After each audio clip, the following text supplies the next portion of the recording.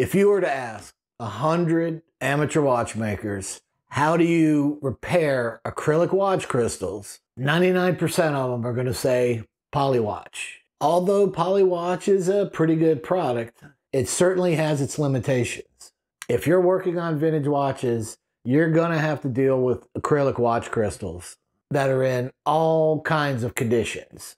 Today we're going to look at the limitations of PolyWatch and some other methods that you can use to make your vintage watch crystals look brand new again. If you follow these methods that I'm going to show you today, you will be able to get consistent results faster, for less money, and with a whole lot less work. So pull up a chair to the bench, grab a cup of coffee, and let me show you how I do it.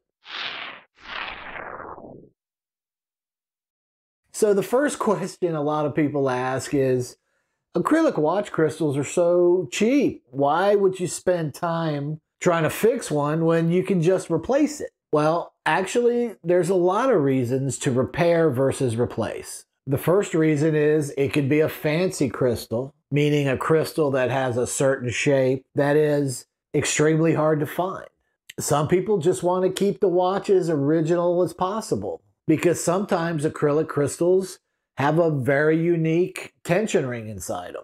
Maybe you've tried to replace the crystal and you've ordered 3 or 4 and none of them seem to fit. Or maybe it's just a matter of time. You don't want to spend the time trying to figure out what crystal it is, ordering it, paying shipping for it, waiting 4 or 5 days, when you could literally polish the crystal in about 5 minutes and move on to something else.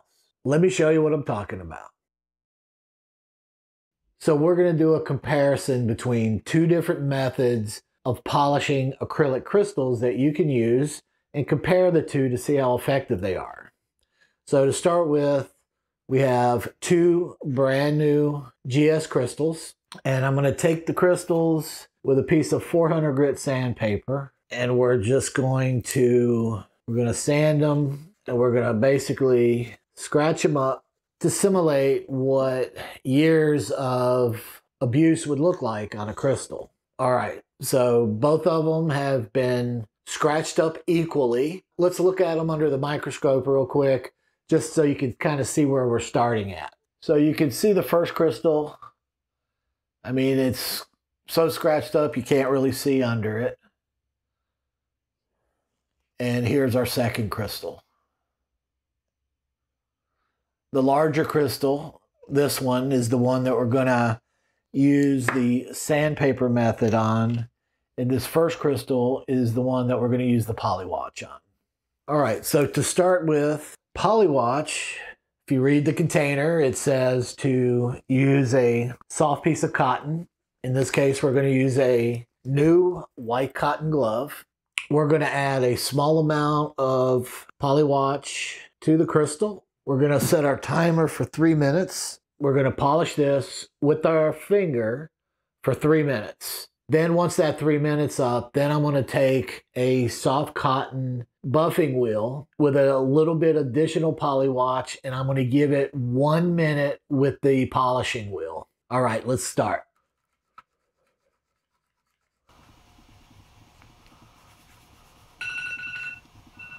Now I'm going to add a little bit of additional PolyWatch to the crystal, and I'm going to use a soft cotton buff for 1 additional minute. Here we go.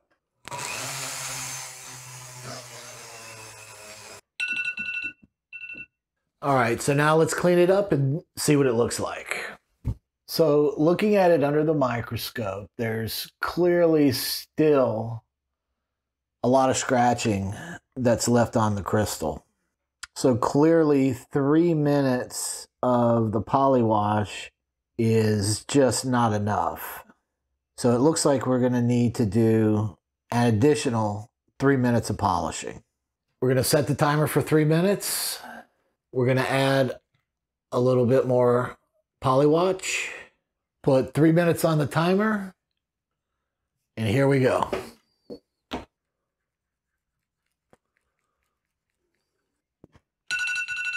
So that's our 3 additional minutes. Now we're going to do 1 more minute with the cotton buff with PolyWatch just to detail it out a little bit more.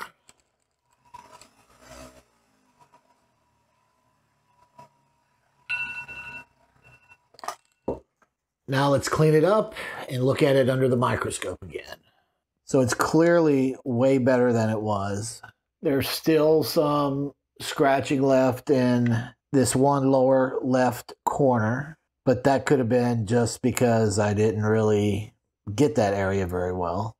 Overall, it looks pretty good, but there's definitely scratching that's still left. Now, I would imagine if you kept working it, it would improve. But just looking at the crystal from this perspective, it actually doesn't look too bad. Those very minute scratches that I saw under the microscope, you're probably not going to be able to see them with your eye. Now, for the second crystal, we're going to use a piece of 1000 grit sandpaper.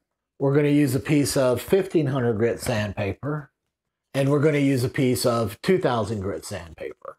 We're going to use each grit for a total of 1 minute. So that would be the same as the 3 minutes that we did with the PolyWatch. And then we're going to follow that up with 1 minute of detail buffing. And for that, we're going to use a product that I use called Selenium. Now, if you saw the video I did on watch lubrication, this is the same compound that I used to charge up a felt wheel when we were polishing the Oilers. And we're going to charge up a cotton wheel with it to do 1 additional minute of detailing after we do the 3 layers. So we'll do 3 minutes of sandpaper and then 1 minute of polishing, just like we did on the watch crystal with the PolyWatch. So I'm going to set the timer for 1 minute, and then we'll just repeat that for each grit. Here we go. That's the 1000 grit.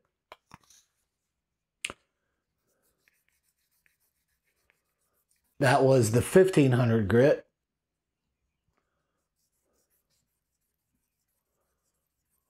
And that was the 2000 grit. Now I have a wheel that I use with the Selenium that I keep in a little Ziploc bag so it doesn't get contaminated. Now I'm going to charge it up with a little bit of Selenium. Now I'm going to put the crystal in the movement holder just to keep it from flying, and we'll give it 1 additional minute. Here we go. All right, now let's clean it up and look at it under the microscope. Now it's probably pretty hard to see, but there are some very faint scratches that are still left around the perimeter. It just looks like I might not have got the sandpaper all the way in, all the way to the edge of the crystal itself. Overall, it looks really, really good. Now, in that test between the 2 methods of polishing crystals, I would say that they're pretty much the same. If I had to pick one method, personally, I like the sandpaper method better, just because it seems like it's a little less work. So now what we're going to do is we're going to take another crystal.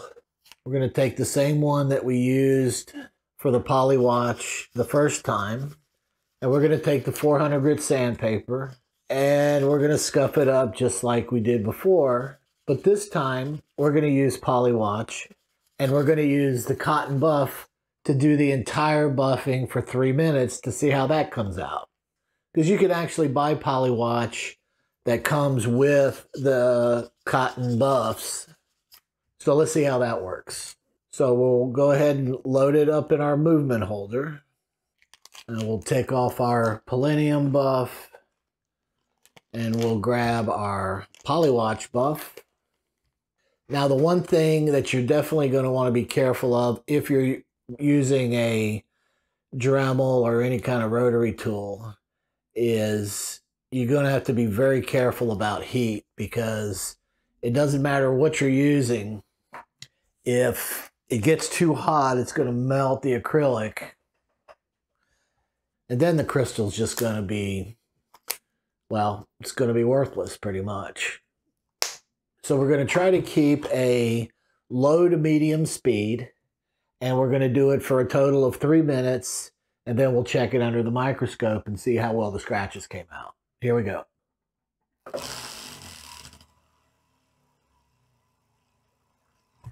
So I didn't put nearly the same amount of scratches. I didn't do the entire crystal this time, but there was certainly enough to represent what a poorly or a badly scratched crystal would look like. And in this example, I see the remnants of scratches around the perimeter, but for the most part, it's not too bad, and it would be passable for many situations. I mean, it definitely doesn't look bad.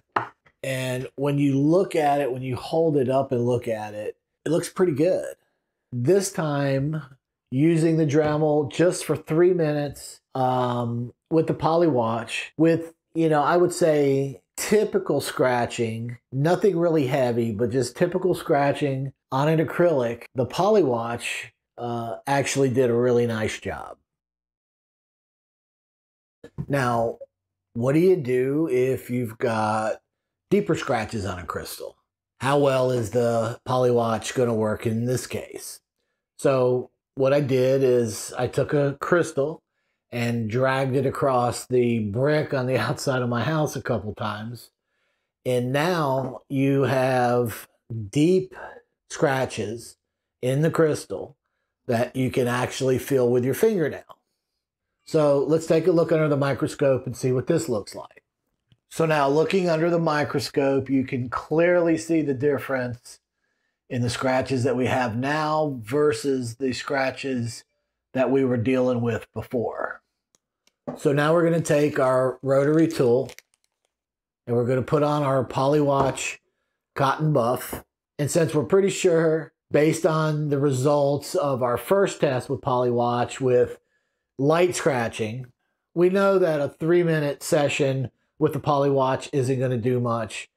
I'm going to do a 6-minute buff with PolyWatch, and I'm going to replace it at about the 3-minute mark. I'm going to put more PolyWatch on the crystal, and then we'll see what that looks like after 6 minutes. Okay, here we go.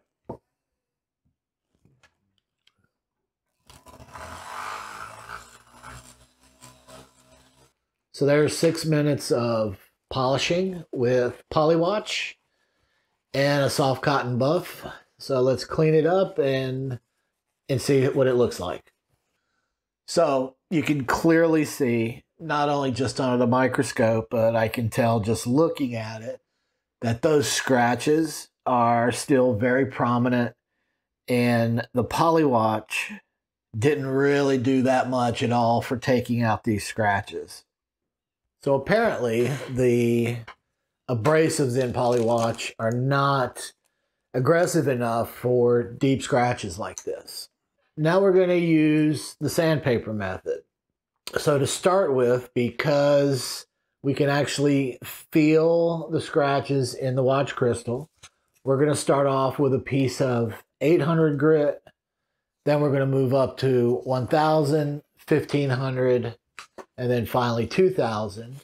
And then we're going to do 1 minute of the Palladium on the cotton buff, and then we'll look at that through the microscope. So on this one, I'm not going to time the 800 grit because it's really just going to take as long as it needs. And I will check it under the microscope and see what it looks like. So let's get started.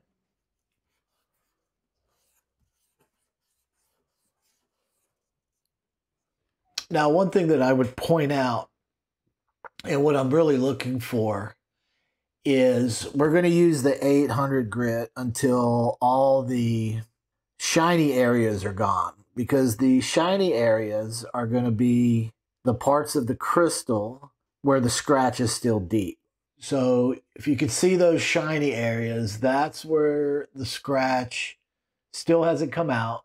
We need to continue with the 800 grit until all those areas have been taken out.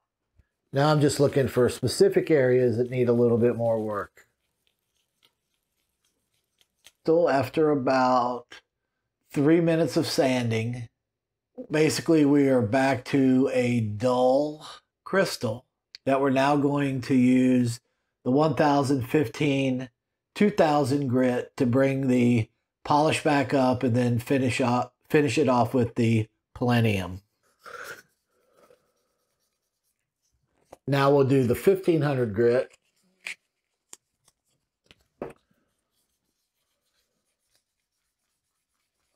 And now we'll do 1 minute with the 2000 grit.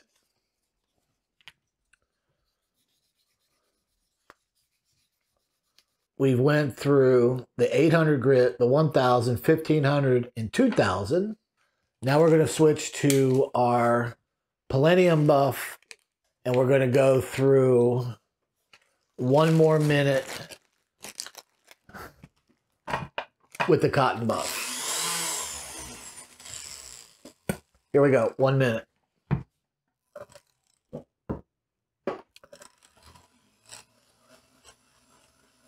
All right, so there's 1 minute with the palladium buff.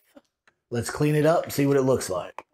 So, I see one little scratch that I kind of missed down on that corner. A little itty bitty scratch still left in it right there. But for the most part, I would say that looks pretty good, wouldn't you?